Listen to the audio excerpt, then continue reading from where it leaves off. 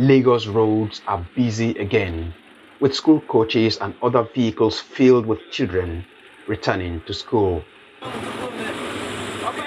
It is not the first time that schools are reopening since the pandemic broke out in Nigeria last March, but the growing number of COVID-19 infections has forced the question of the propriety or otherwise of the decision, especially in Lagos, where multiple hundreds of cases are being recorded daily. School resumptions monitoring exercise has become a ritual.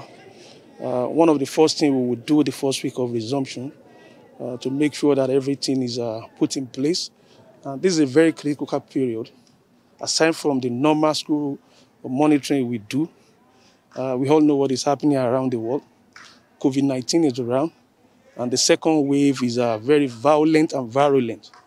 And as a result of that, we must ensure that all the safety protocol are strictly adhered to. Growing number or not, schools reopened, but with adherence to the safety protocols, especially at this private school in Shangisha area of the state. Children, adults, everyone securely fastening the most visible symbol of the fight against the virus, the nose mask, across their face. While temperature check at the entrance to the facility and proper hand washing are a must as the new term begins.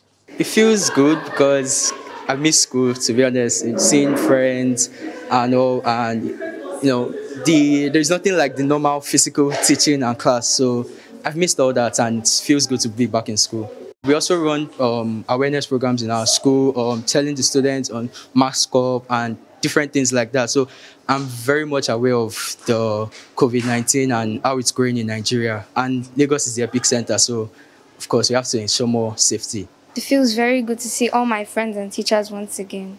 Sometimes it can be inconvenient, but we do know that it is very necessary to prevent the spread of the coronavirus. So we will adhere to these rules and we will do them and make sure that COVID-19 stops spreading. Washing your hands before you go. Even their teachers are as excited, not minding the twist to their usual work schedules. We have the wash hand basin, an automated machine that, the students wash their hands. We ensure that they wash their hands, they sanitize, and at the same time they dry their hands in there. And then they also come inside as well, and then they sanitize again. And then at the reception, again, they're being checked. We also have masks, on the floor to ensure that we maintain social distancing of the children. And then in our classes, we take maximum of 10 students in the class. I'm sure you went into the classes and you were able to see that the children, are prepared for it, because we just need to move on and live with it. So basically, we've put a lot into it. Beyond the physical learning, virtual option is another alternative being hugely explored here for parents who are not given to allowing their wards back into the physical learning environments. We have an hybrid, session at the moment. So the students that you're seeing now, they're actually day students. So we have that from 8 o'clock till 12 o'clock. And then in the afternoon from 12:30, we have the boarders. The boarders come in for their own lessons. So we've tried to split this so that, they don't get to have contact with themselves. And then we also have online as well for those who are home who can't come to school at the moment. And the lessons are running. This is an elementary school run by the state government located in Maryland area. Like the private school, safety precautions against COVID-19 are a top priority here too, though the facilities are limited.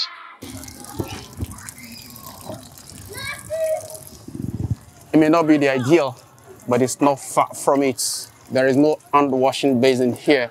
But rather than have nothing, the authorities say this bucket of water and the liquid hand washing are enough for people coming into this facility to get their hands properly sanitized. It is a basic step in ensuring a proper check on the deadly COVID-19. We catch up with officials monitoring compliance to the set safety rules. We have a special unit at the Ministry of Education That is Office of Education Quality Assurance, and they are saddled with this responsibility to go out there and ensure that all the safety protocols are adequately adhered to. Are you happy with the compliance? Yes, satisfactory. Very, very, very. The number of students allowed in the classrooms here has been halved, according to officials who admit that though the epicenter status of Lagos as regards the pandemic made it a hard decision to agree to the reopening of schools, but also quick to point at the measures taken to ensure the safety of the children. Quite interestingly, the pupils themselves are not unaware of the needed precautions for them to stay safe at this time and even beyond.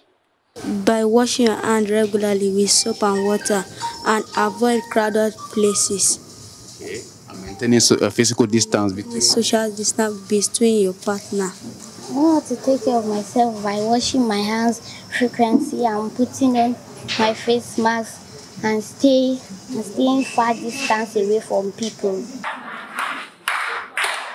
There may not be much room for excitement yet on the compliance with the Covid-19 safety protocols recorded on the first day at school in the new year 2021.